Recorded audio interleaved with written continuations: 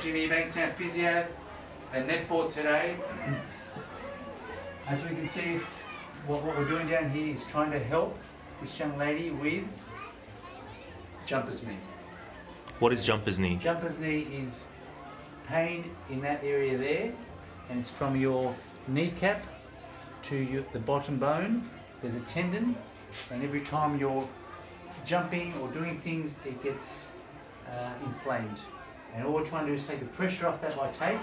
And look at this job, mate. Lamis is doing a magnificent job. I would have assumed they'd be doing a lot of jumping and netball and a lot of running. You'd hope so, but if it's someone like me and you, I'll be passing it to you, you'll be passing it to me.